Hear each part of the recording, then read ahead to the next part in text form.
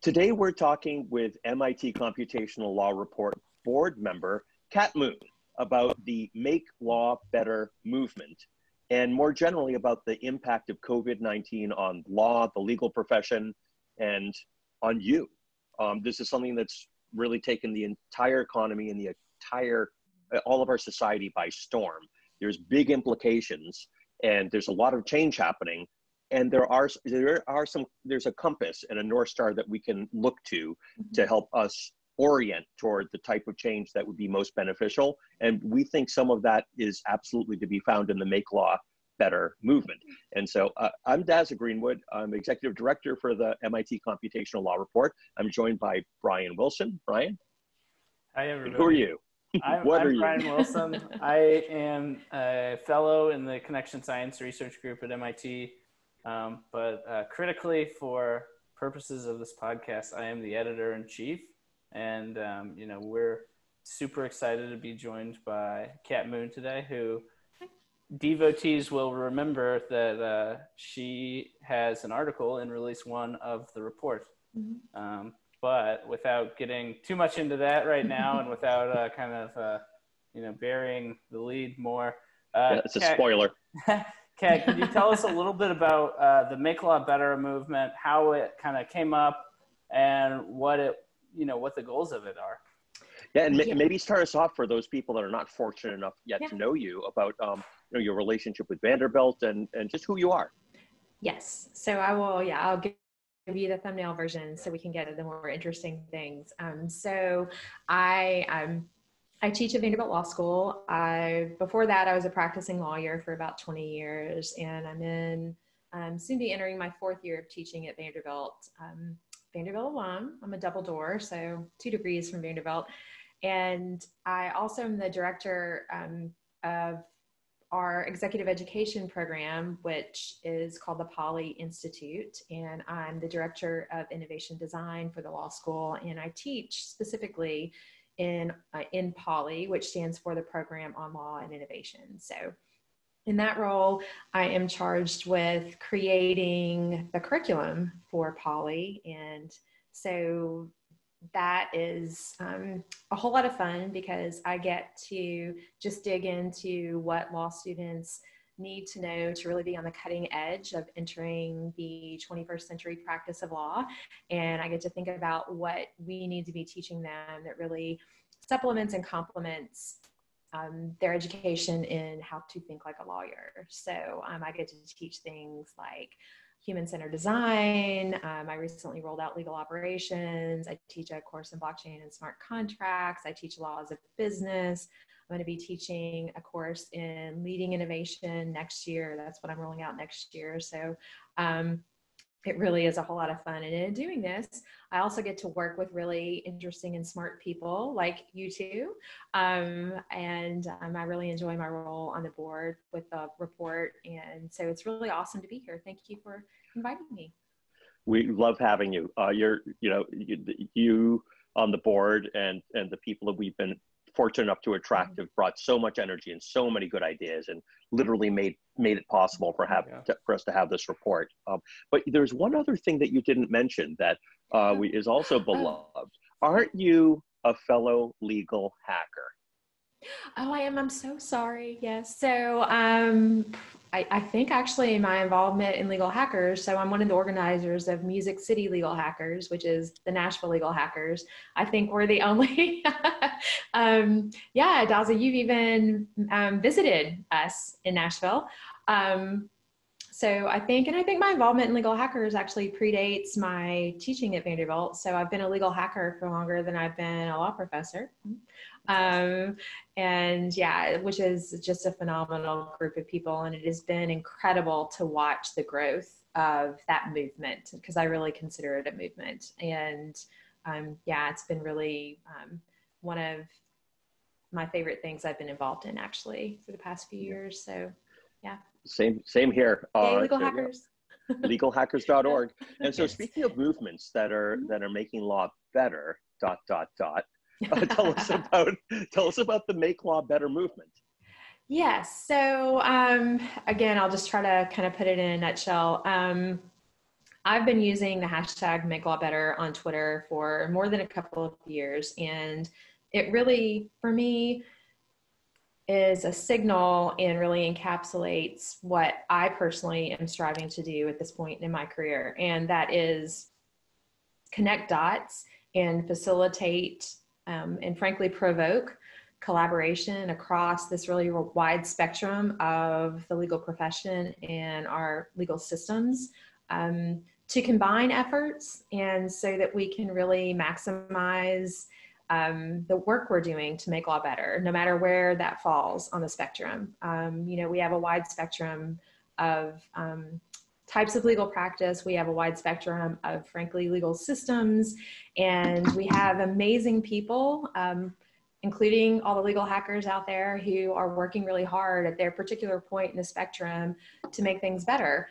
And I realized pretty quickly, especially once I started working at Vanderbilt and had the opportunity to connect with people doing amazing work literally around the globe, that we did not have an adequate really system for connecting people and connecting their work. And to this day, I still see folks who face a challenge over here creating from scratch, essentially reinventing the wheel, a solution, often a technology solution, not always, and completely unaware that someone over here has actually already created a solution, which either might work perfectly or provides a starting point for improving and iterating. And this really was brought home, frankly, much more eloquently than I've been able to articulate to me when I saw Jim Sandman speak at the LSC Technology Conference in Portland in January. He made a call to action, and specifically in the concept or in the world of applying technology to solve access to justice challenges. And he said, one thing we need is a platform that enables all the people doing this important work to connect in and share what they're doing so that others can learn from what we're doing. And so I've always envisioned Make Law Better being that kind of platform, that point of connection and cross-pollination. And so that idea planted as the COVID-19 pandemic started really impacting, legal education, the practice of law, really everything, as we know.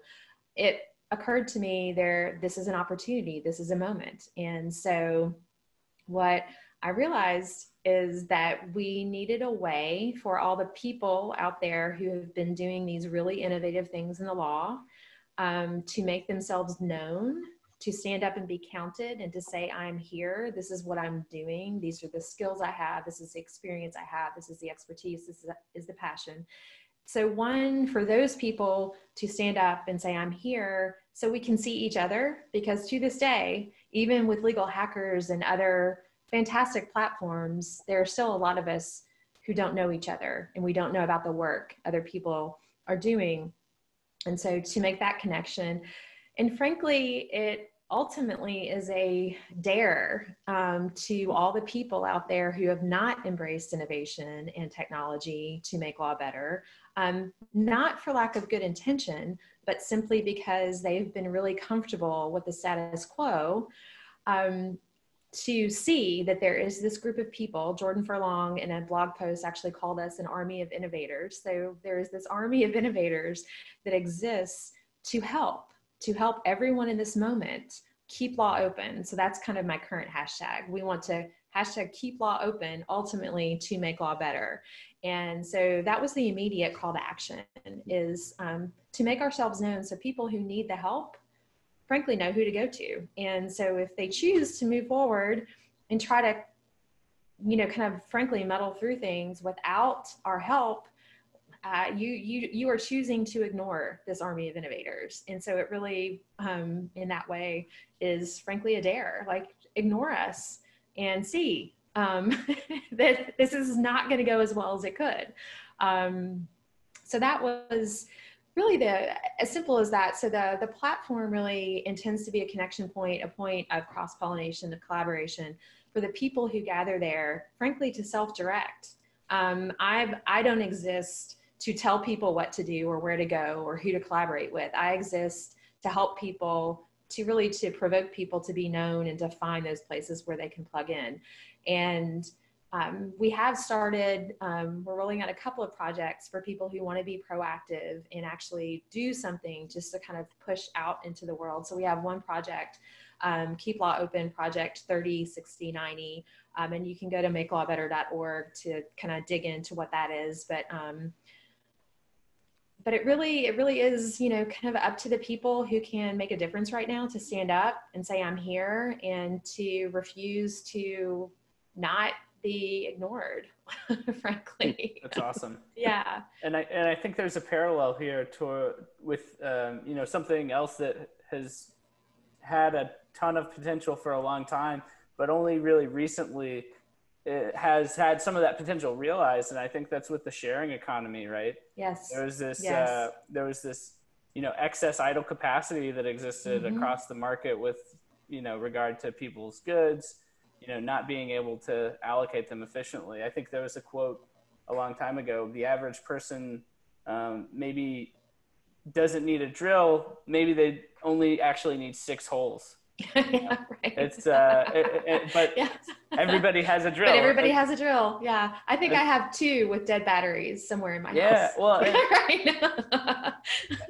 And so I think, you know, figuring out that coordination problem, solving that piece that makes it easy for the people who, you know, they don't need a drill themselves. They just need a few holes. This is a way to make sure that that coordination takes place, that coordination is maybe even standardized it a little bit, so you're drilling, everybody's drilling holes that are the same size and can be used in the same ways. And so I think from that standpoint, it's, you know, I think if this is something that gets the visibility that it should, you know, it has a huge potential to take off and be a kind of way to affect real change.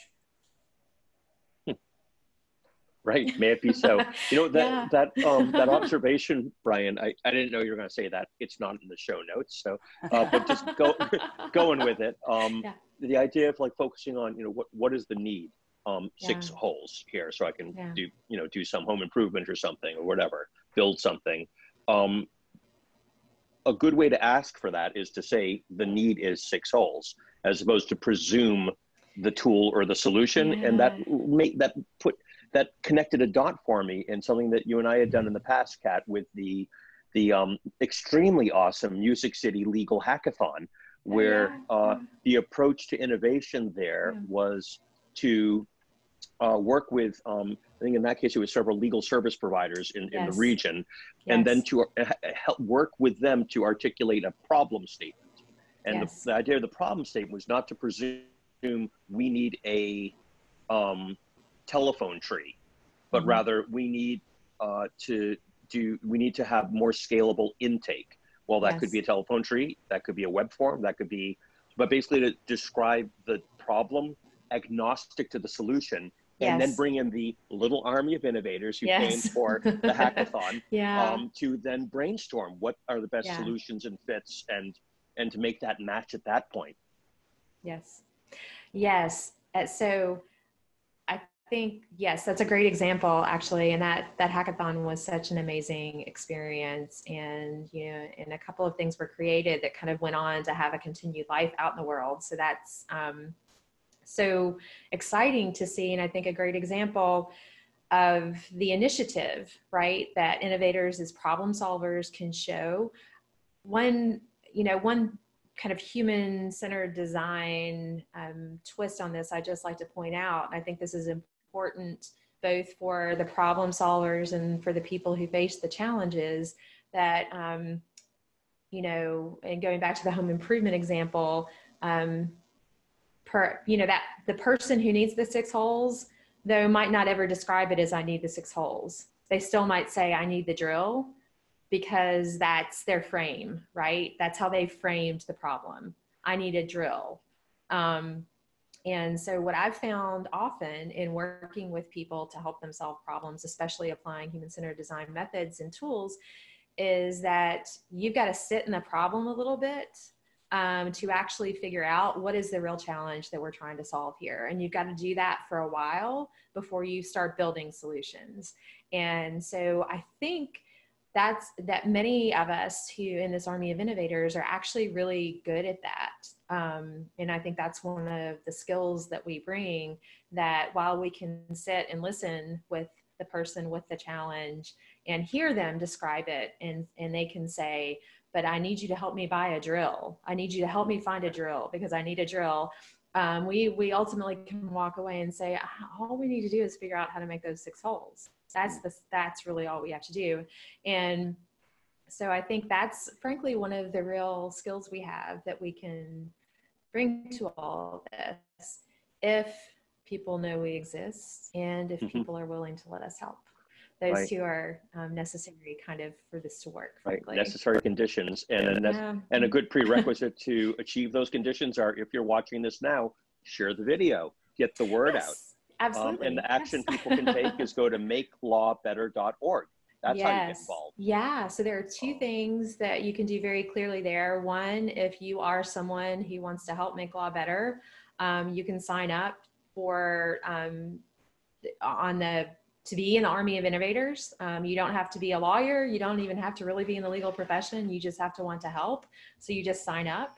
The other thing, there's a form if you need help, if you are part of an agency, an organization, a law firm, what have you, that needs help. And this is specifically really in this moment of crisis to help people figure out how can we create some solutions that are going to keep law open, because that's our immediate focus. And I will say, the goal of Make Law Better as we emerge from this crisis, which we will, we don't know what it will look like on the other side, but as we emerge, the goal will be to really figure out how can we learn from those things that we tried, right? Because right now there are literally thousands of experiments in Make Law Better happening around the world, from courts going to video, trials even. I just saw, actually, I want to make this plug. I just saw the Supreme Court of Michigan issued an order, I believe today, specifically authorizing the pilot of jury trials via video,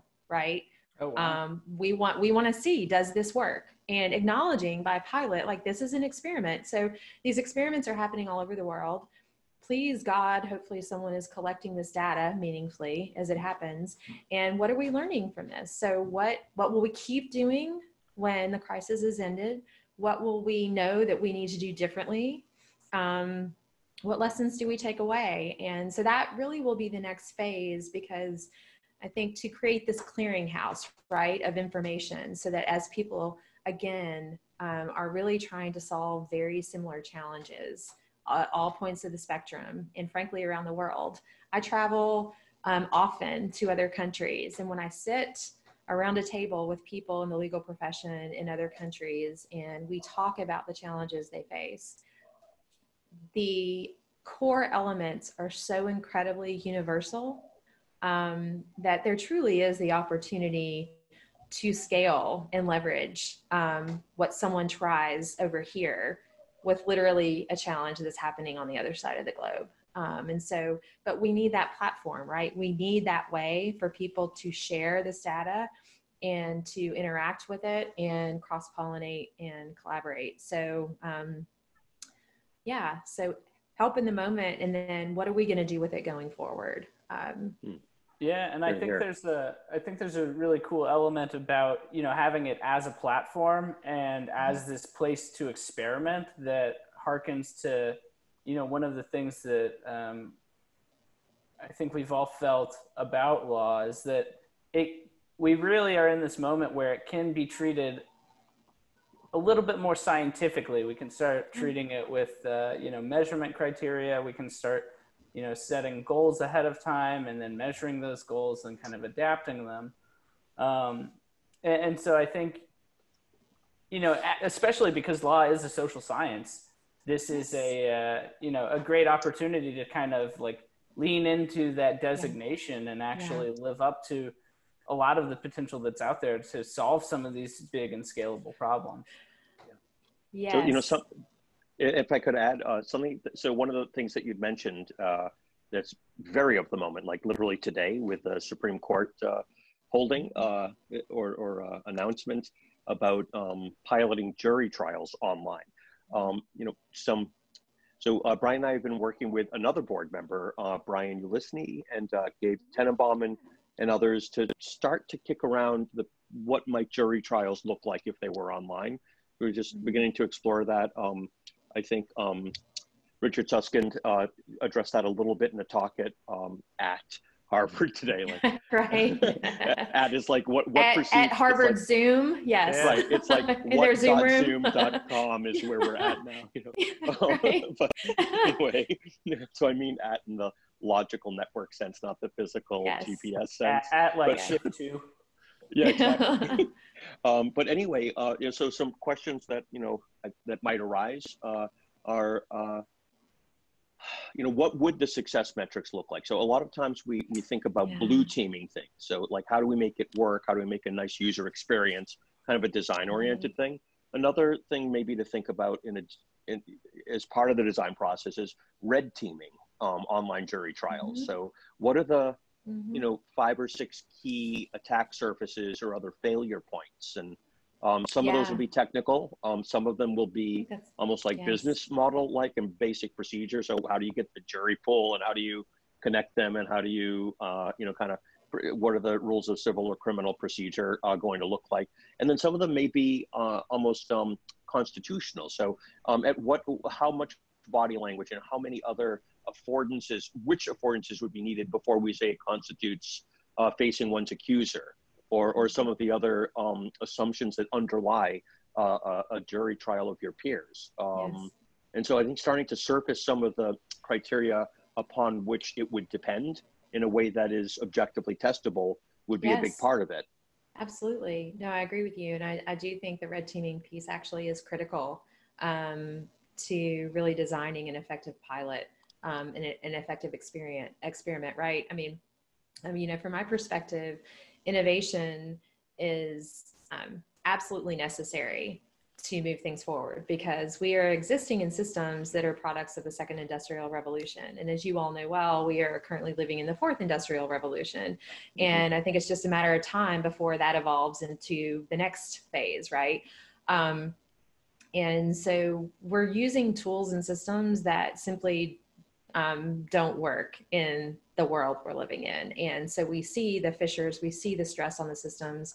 And I think that the current crisis is revealing, frankly, how broken these systems are because they can't function in this world that really is simply relying on some of the best tools that have evolved, frankly, especially when you look from a technology standpoint and even a computational standpoint of if we look at the tools that are being used, right, that we now have to rely on because the old ways simply aren't possible. And I think that, Susskind in his books, raises a query, are courts a place or a service? Well, I think that everything in the legal system has now turned into a service because it cannot be a place.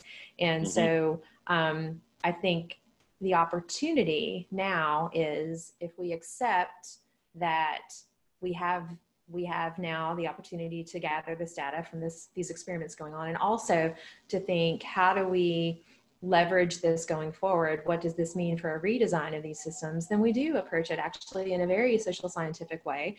And we know that innovation requires experimentation. We have to try new things because we've not done anything different for 100 years.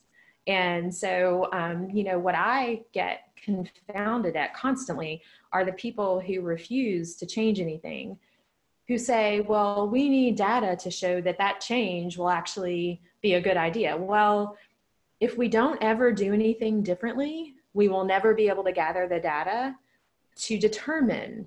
And in the same breath, I want to say, to suggest that this would happen willy-nilly without great intention and great care, I think is ludicrous. And so I think it's really, frankly, again, up to us, this army of innovators, to say, look, we've actually been testing these things out for a long time in these different ways, and to come forward and really say, here is a way that we can pilot this. Here is a prototype. Here is something that we can try and really make the case for why it has been designed in a way to eliminate as much as possible. We've done the red teaming. We are attempting to eliminate as much as possible all of the potential negative impacts. And this is a properly designed experiment. And the only way we're ever going to change and make things better is to run the damn experiments Right. and collect the data. Like it's just not possible any other way. And so, yeah. Yeah. Collect the data according to a framework, that allows us to, so there's data and there's data.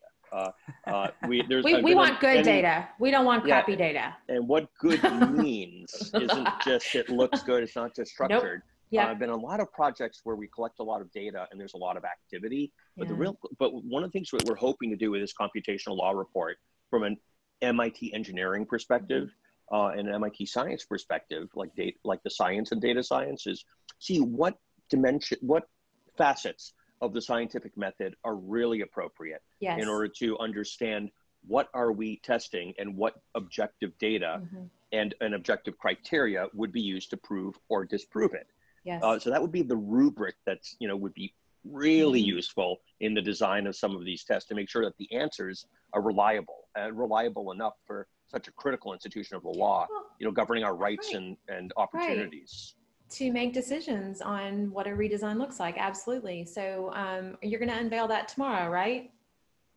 Of course. Yeah, always. It's always tomorrow at the Media Lab.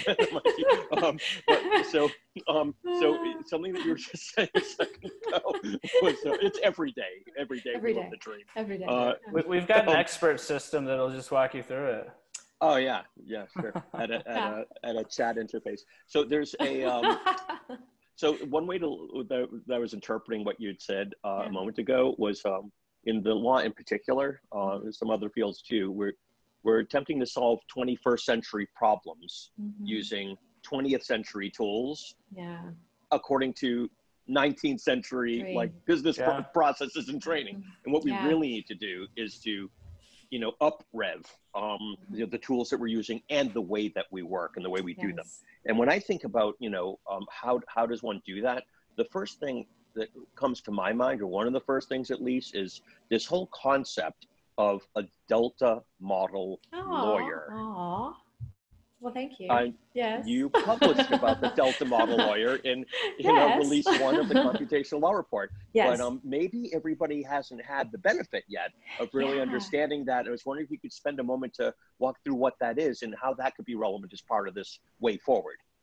Absolutely. So again, kind of a nutshell version. So the Delta model for lawyer competency is a framework that attempts to identify the core skills and competencies that someone practicing law in the 21st century should possess. And so it is a triangle. So Delta representing kind of the triangle shape, and also its connotation with change, right? So our underlying vision is that the 21st century model should reflect an evolution and change from that historical model for the practice that you were referring to a few minutes ago. DAZA, from being kind of a product of 19th century into 20th century system, and education and practice, frankly, and ways of working, so that there's the evolution, the change there. And we also view the model as agile in a couple of different ways. So one, we do not view it as a set it and forget it. We conducted independent research, original research. We also tapped into the existing research on what the core skills for good lawyering are. And there are a number of studies and groups that have looked into this over the past 20 years or so. So we looked at that, and we recognize that change is happening so quickly in our world that we also have to go into this with a mindset that what's relevant to the Delta today could quickly evolve. And there could be things we can't even imagine yet that will be part, right, of this holistic model. So 3 sides. The foundation is the practice of law, and we would view that everything that traditionally goes into what it means to be a lawyer historically. And so this is really the thinking like a lawyer. It's everything about the actual practice and doing the law. The right-hand side is the process. And so that is everything really relevant to data, analytics, business operations, legal operations, human-centered design, legal project management, all of those functions. And then the left-hand side, people. So that those are all the human skills, the quote soft skills, as they're often unfortunately referred to. And so this encompasses things like collaboration, communication, emotional intelligence, the ability to regulate yourself, the ability to regulate your relationships with other people. Frankly, often, especially in the independent research we conducted, things on the people side actually are rated higher than things on the practice foundation. There's really an assumption that if you get through law school and pass the bar specifically, then you are functional and competent on the foundation, and we'll continue to build on that. There is a recognition, a growing recognition, that actually skills on the other two sides, frankly, are much more indicative of how successful you're going to be, how much you're going to thrive in the practice. The other way the model is agile is that it's not there's not one single delta. We do not assume that every practicing legal professional has to have equal amounts of all the skills and competencies on all three sides. It's actually agile in that depending on the role you fill, that will determine sort of what combination of skills and competencies are required, because frankly, different roles require different things. Someone who is an associate in a big law firm is actually going to leverage and thrive through using different skills and competencies than the combination required if someone is a solo practitioner, right? And so if someone is filling a legal operations role, that looks much different from a skills and competencies perspective than someone who is an appellate attorney. But all of these paths, all of these roles are possible to someone who emerges from law school with a JD. And so part of it is to really recognize that there is no one model, there is no one size fits all. And can we design a framework that really has the agility and flexibility to help articulate those unique combinations of different roles, which then helps people who aspire to certain roles or frankly fill certain roles understand, okay, here's the combination of competencies I need to do this particular job really well. And I'm not aware of any framework that's existed in the law up until now that really opens that black box. And I come to it very interested in this from the perspective of my students. I want to help them really clearly understand what's going to be required of them as they move into this profession and help them really understand, this is the role I want. I think, what's it going to take for me to get there, right? Yeah. And then I think that we have an opportunity and frankly an obligation as we move through the profession to keep evolving. Yeah. You know, it's part of lawyer formation, lawyer development. So that's the Delta in a nutshell. And I will kind of connect it to the current moment, if you will permit me. I think what we are definitely seeing. Save us the trouble of asking the question. Okay. That's like, I'm just going to go right there. Right. I think in this current moment, we are seeing evidence of how important the process and the people sides are to effective lawyering in this moment, because also on the process side, all the technology skills you need as a lawyer to do your work, especially when suddenly the things you might have relied on in your cushy office are not available to you anymore. And also the skills and technology that you need to be a good counselor to your client. And I want to stop on this point for a moment, because I think this aspect of technology competence for practicing lawyers does not get enough attention. Many people, especially in sophisticated corporate practices, are helping people who often have a larger problem, of which there is a legal element, that is very interdependent on understanding technology. And I think that if you are going to counsel someone competently and effectively through such kind of challenge, you have an ethical obligation to have, frankly, more than just a passing understanding of the technology that is influencing and impacting the particular situation. So it's not just simply being able to use your own technology effectively to type a document or even automate something. I think it extends beyond that to understanding the technology that's relevant to your client's problems. That falls squarely on the process side of the Delta. And frankly, in this moment that is in so many ways all about our humanity and how we are managing through this just as people struggling through this crisis together, I'm convinced that if we are able to tease out the data in a meaningful way, the people who are thriving are those people who have highly developed skills on the people side. Yeah. They're the ones who are really going to come out of this, if not stronger, at least not diminished the way others might. So, yeah, I think that brings up a couple of things in my mind. You spoke a lot about the idea of kind of this specialization that, and I think the Delta model with all of its different configurations kind of enables a much deeper level of specialization in the legal industry than people previously had. You know, one of the big problems with law school for a long time is that, you know, everybody's taught pretty much the same thing. They get through, they take the one same test, and then, you know, everybody goes off and does a million different things. And that doesn't seem like I don't know, if we're designing for outcomes, I don't know that is the way that we do it. But, you know, it also gets to this idea, you know, the tech competency idea gets to this idea that I've loved, and I've shared this love to Daza numerous times about Larry Lessig's pathetic dot model.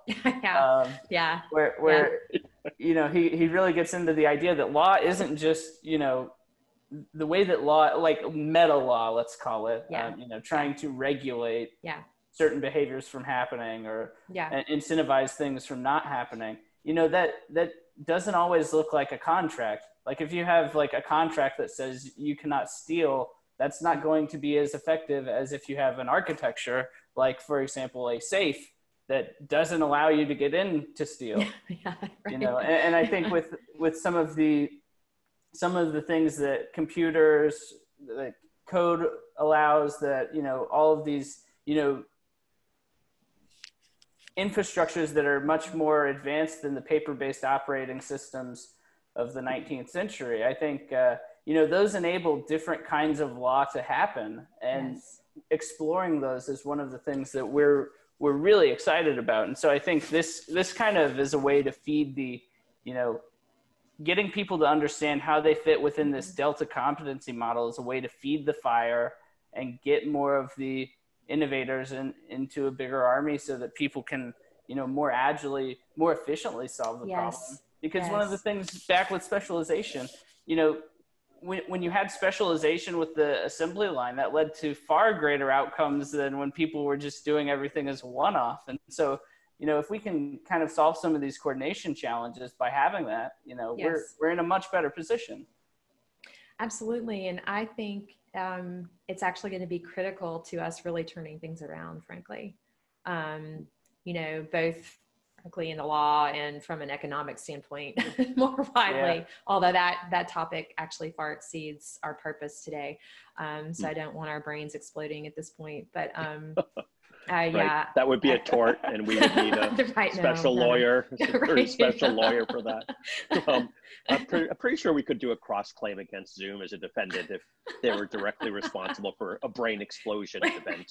But there is an aspect though of it that I think we can focus our minds on with safely, which is so this pandemic obviously has turned everything upside down. A lot of assumptions no longer hold. And a lot of, that includes a lot of mistaken assumptions. So in the law, there's been a lot of stagnant, almost like barnacles of ideas from the past that are no longer accurate about what is possible or even desirable with, for example, technology and computational methods. You know, I think we've jealously guarded our old school ways of doing things, and and the idea of the guild mentality has been around, and it's Yes. one of the factors which has created some resistance. Yes. We couldn't do things with clients on, video. We can't share documents. We can't do things, through, computer networks the way they do in other. Well, guess what? Like now we have definitely demonstrated that not only can we, but we must. And Are so you one kidding? of the questions, I know, so we have a big report from the Computational Law Report, big news, the law has gone online. And so what is that?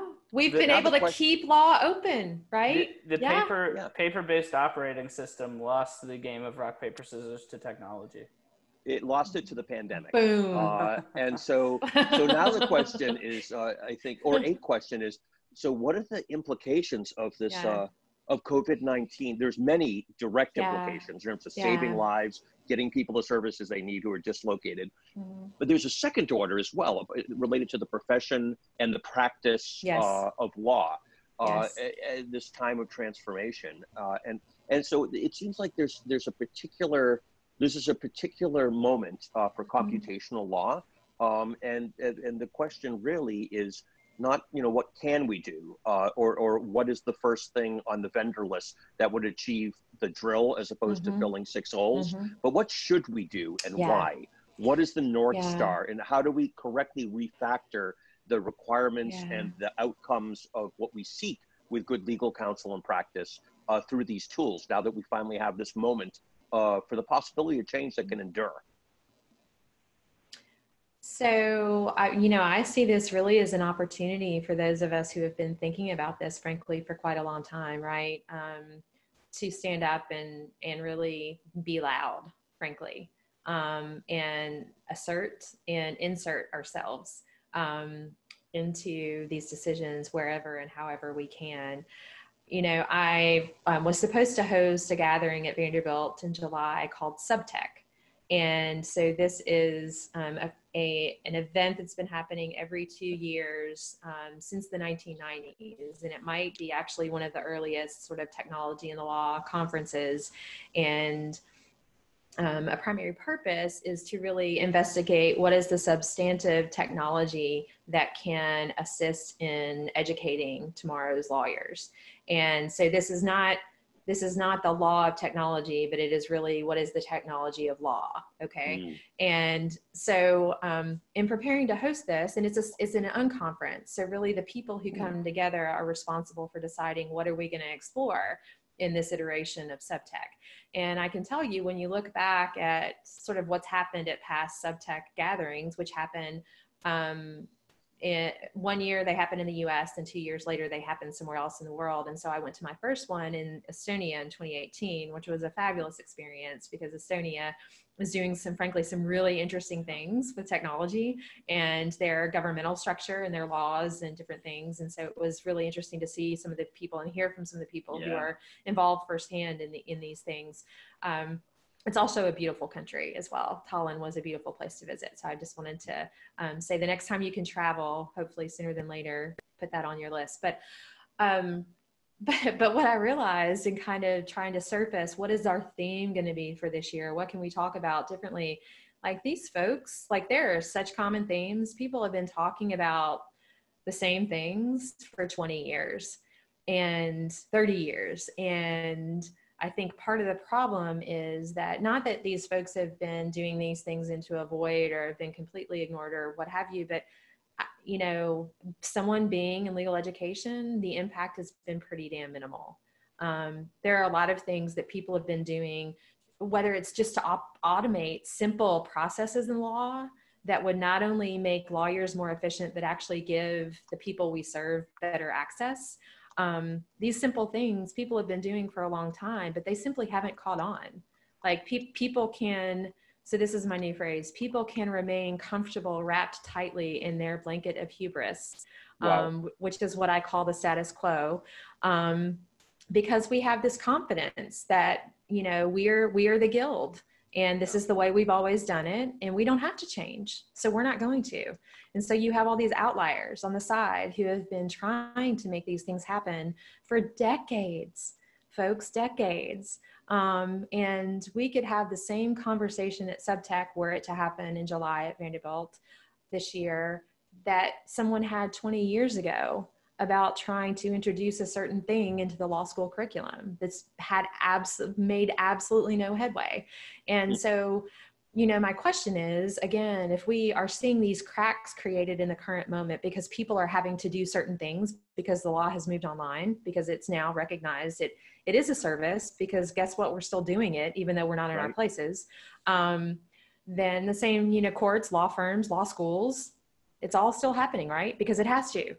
In-house counsel are working from home. Yeah, exactly. Law firms are in-house. online.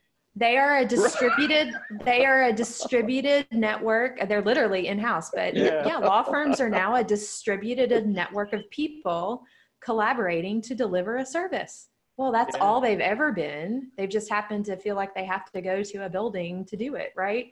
So I see we're these small cracks have formed. People are having to do things. The sky's not falling. They realize they can get, and I think some people are recognizing that there's value to be had, right? So how do we leverage that? How do we take the small cracks? How do we wedge them wider? How do we get in? I'll borrow another image that Jordan Furlong shared on Twitter, which I really like to describe this moment. So Jordan, I'm paraphrasing, but basically he said, look, legal innovators have been knocking on the door of law, for a long time, saying, please let us in, let us help. Well, now, thanks to the pandemic, the door has been flung open from the inside and we're like all falling through the door, right? Like we're in, okay, what are we going to do? But indeed. Yeah. Have you been tracking? Oh, sorry, go on. Yeah, I was going to say, so I think that is, that's part of the opportunity. You've now fallen through the door to help the person who thinks they need a drill, but really needs 6 holes. What are you going to do?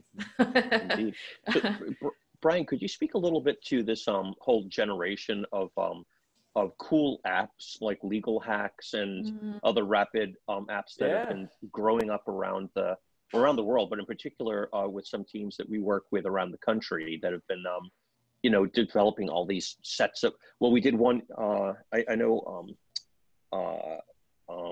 Joshua Browder has recently come up with a really interesting tool to help people file for unemployment. It works in all 50 states domestically, but then there's all these law school little, armies of cadets, if not yet, soldiers in the army, who have been coming up with apps and projects as part of the curriculum to address real needs that have arisen during the pandemic. Yes. Yeah. So there is I want to touch on the Joshua Browder thing because I think it speaks to something that we mentioned in the first part of this podcast, where we don't want to just design for the we don't want to just design the 19th century for the 19th century, right? We can do better than that. Yes. But one of the really brilliant things about his app to file the unemployment claims is that it actually generates a paper letter to go to the IRS. Right. And it's much more efficient than if they would try to automate the online forms, which is very mind-boggling. Yeah. But, that's the there you have it. Yeah. the chaos and entropy of COVID-19. But and no, one of the modules from what's that the document assembly open source that we love. So that's generates a fax. DocAssemble has a DocAssemble has a that's awesome. Well, and so it's like, there's definitely a value to meeting people where they are, but I think having the wherewithal to design some of that in such a way that makes these components more modular and more interoperable is something that I think can be very long-term valuable, and we're seeing pieces of that now with some of the apps that Dazza was mentioning. I know that David Colarusso and some of the folks at the Suffolk Lit Lab, they're doing a document automation assembly line project that's using DocAssemble. and they've got a great community, and we can link to them in the show notes. And then Jeanette Ikes, her class at Vanderbilt Law, or at Vermont Law. Yeah. Another another VLS. Yes. Yeah. The only other V law school that I can think of. They have they're for a class that she's doing. They had demos where they just kind of spun these apps up in a matter of weeks using Community.lawyer, who they came and helped with our IAP course and did a lecture there. But they've got an app to request rent relief. They've got an app to generate a protective order for domestic violence victims. They've got other apps. I think one was actually to help automate some of the unemployment stuff.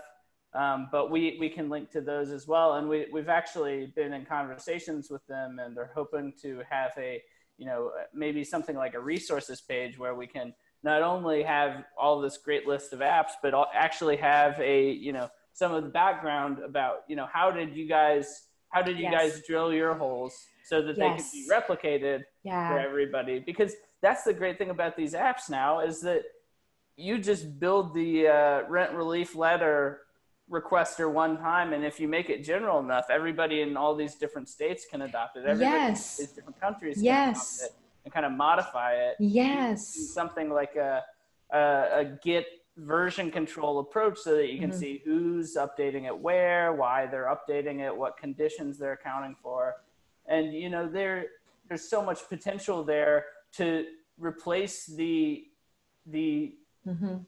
collective knowledge of law with something that's less like Encyclopedia Britannica and more like Wikipedia.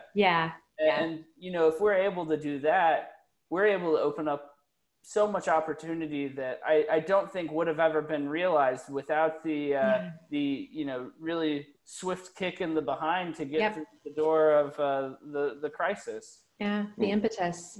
So I'm so glad you mentioned Jeanette's class at Vermont, because I actually promoted that, those the demonstrations were actually open. And so I promoted that opportunity on the Make Law Better news blog, which, by the way, we use for that purpose. So folks who have projects they're working on can just shoot me an email, and I'm happy to push that out to the world.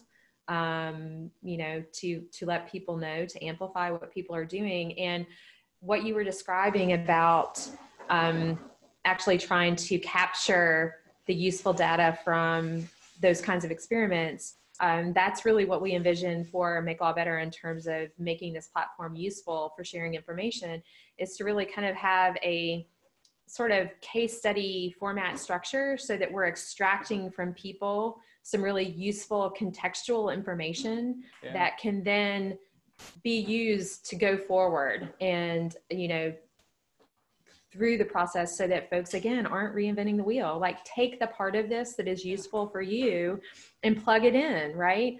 And that it seems so obvious, but gosh, the things that people now are doing today in the law, I've been doing for a dozen years. Right. Yeah. And if you told me it would be 2020 before some of these things happened, when I was doing them regularly in 2010, I would have laughed in your face. But yet, here we are. So I think that's a great example. And we were spurred by this moment for these things to be created and spun out. Let's figure out a way to capture this stuff, right? We've got to get this stuff and make it accessible so that people can use it. And that's indeed. And that is a perfect segue to where we wanted to kind of land in the podcast, which is to talk with you a little bit about where we go from here. And, what's next? Well, first of all, on the roadmap for Make Law Better, what do you think is next? Maybe more generally, what do you see coming kind of down the pike, as we say? What do you, if you have any predictions or trends? But in general, just as we look to the future, what do you see? So first, I am an optimistic person, And while my optimism is regularly challenged, specifically in these times, for all the reasons that we all are struggling a little bit or a lot, depending on your situation right now, you know, I'm optimistic in this moment because I think that there is growing awareness among leaders and people who can wield power, that there is a true opportunity in this moment to not just make changes that get us through the crisis, but actually to think about systemic and structural changes that are required to really make our systems functional. And a couple of specific examples. If you look at Chief Justice McCormick, who is Chief Justice of the Michigan Supreme Court, and I've got a link on the Make Law Better news blog. If you want to dive in, it's one of the articles that I've posted not too long ago. But they have done just a really tremendous job of saying, here's what we're going to do to keep our courts open. And they are coming up with guidelines and best practices and really valuable information and pushing it out to all of their courts across the state so that folks who've not had to do this before actually have a playbook. Like, here's what you do. Here's how we're going to do it. And this isn't going to be perfect, but we're going to do it and we're going to figure it out and we're going to iterate as we go along.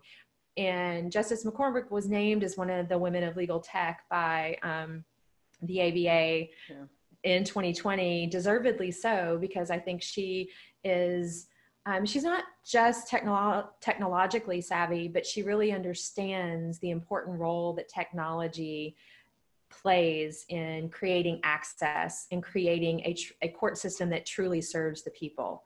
And so I think that she's walking the walk in this moment. And I mentioned the order that went down today saying we are going to pilot jury trials virtually because we have to in this moment. We can't just stop doing what we're charged to do because we can't all be in the same place together. So I also have been involved in this little kind of ad hoc working group that was assembled to assist the Minister of Justice for Alberta, Canada. And so as every other court system in the world is facing, the folks in Alberta, can't function the way they have been. And they recognize that things weren't functioning well going into this, like, tremendous backlog of cases, a system that self-represented litigants cannot navigate. So we've got to do things in the immediate term. How can we do them in a way that actually will serve us and make things better going forward?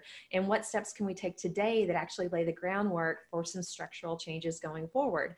And he's getting buy-in from all the judges across the different levels of the court system in Alberta to really think about what are these things and to embrace doing them. So those are two, I think, obvious examples of thinking beyond the immediate moment and really trying to take advantage of the forced open-mindedness that people have in this moment.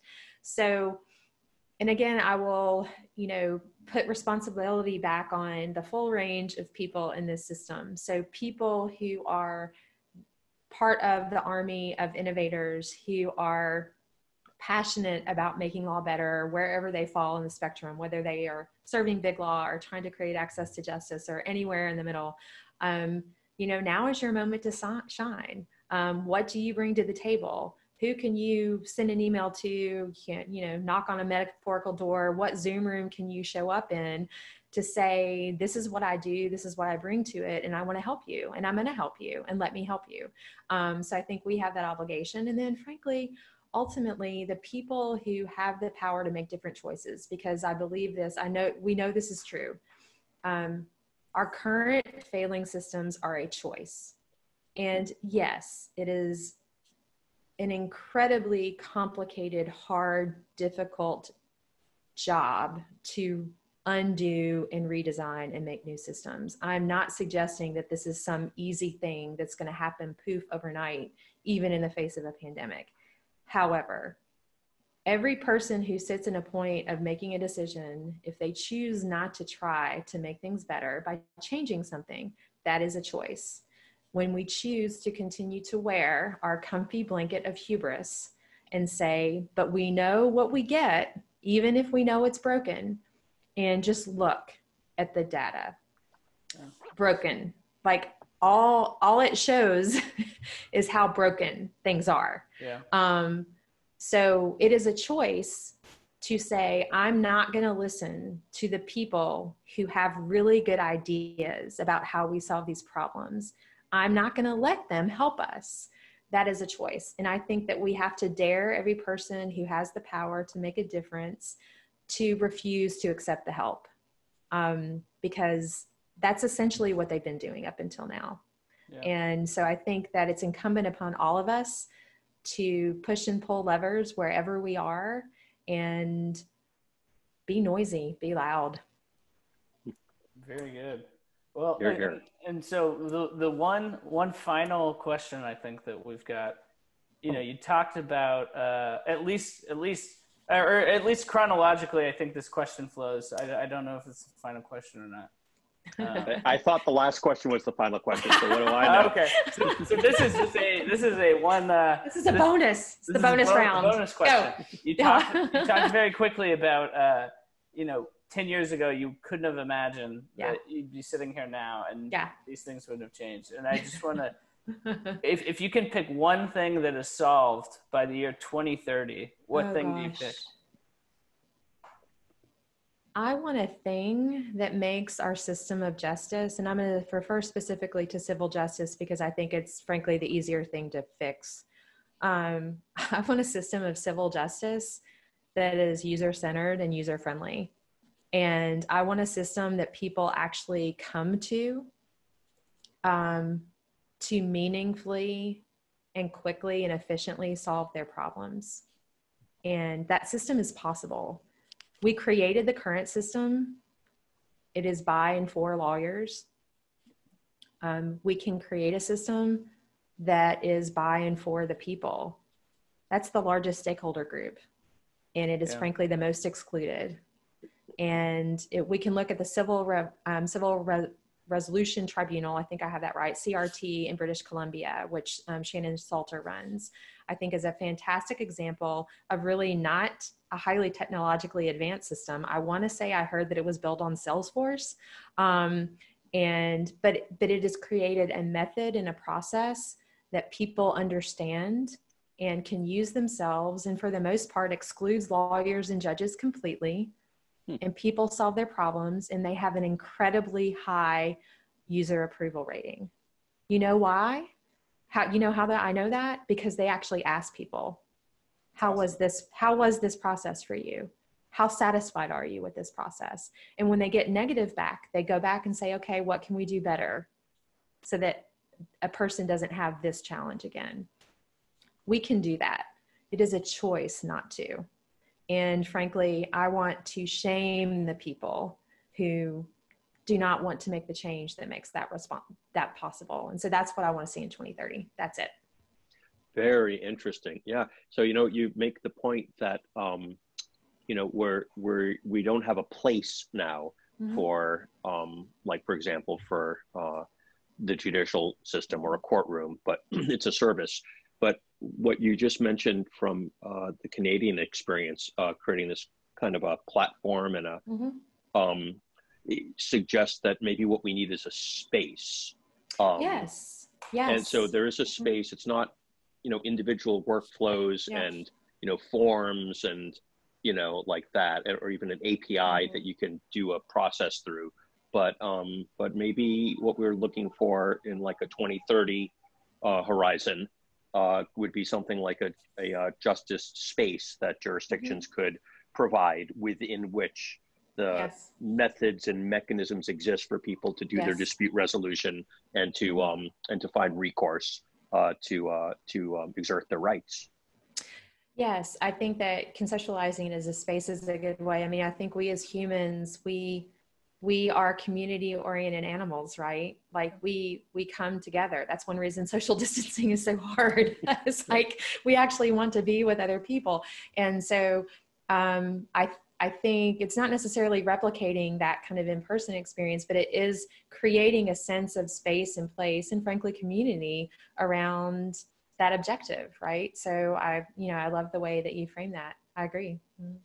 Okay. Here's to Justice Space 2030. Justice So, Space 2030. right. All right. Boom. You're here. And the gauntlet has been thrown down. So you heard the it here challenge first. has been made. Yeah. The dare has been Yeah. Oh yeah. has been Dare. dared. Big dare, man. Here we go. No. So, well, I know I've been looking forward to this Zoom Yeah. call all day, partly because we are social animals. And I thought, oh, good, we get to cap this day off with a nice conversation with Kat Moon. And, you know, thank God we have these tools now so that we're able to, you know, make the most of this time of physical isolation, but Yeah. it can still be personal connection. So Agreed. I hope. Yes. I want to thank you for taking the time out of your, I know Awesome. you're juggling like 5 different full-time things in your life right now. Well, the great thing is I've had dinner in the oven the whole time we've been talking, and it's smelling really good right now. So perfect timing. That's a pro move. Right. What is it? You gotta tell us what it is. Oh, we're gonna have some salmon and baked potatoes, and I think I'm gonna roast. I haven't done this part yet. I think I'm gonna roast some Brussels sprouts with a little chorizo. Oh, yeah, there you go. That's what I'm thinking. That sounds solid. That's perfect. You got to add that to your recipe book. I know. No, this is you collecting recipes? The cat's out of the bag. file. I've got to love it. I've been putting together a recipe list for a very long time, and so maybe that'll get published sometime during this quarantine. That'd be good. So that everybody else can have it. I love it. On Saturdays, I make my Wilson chicken with the mustard and the whatever. Yeah. It's easy to follow. Awesome. Great. So we hope that this has been good food for your minds and for your aspirations out there in internet land. And come and check back with us again at Law.MIT.edu to keep following, you know, the great work of our board members and our authors, and plant yourself down at makelawbetter.org to join this army of innovators. And so thanks again, and I want to wish you well until next time. Bye, y'all. See you. Thanks.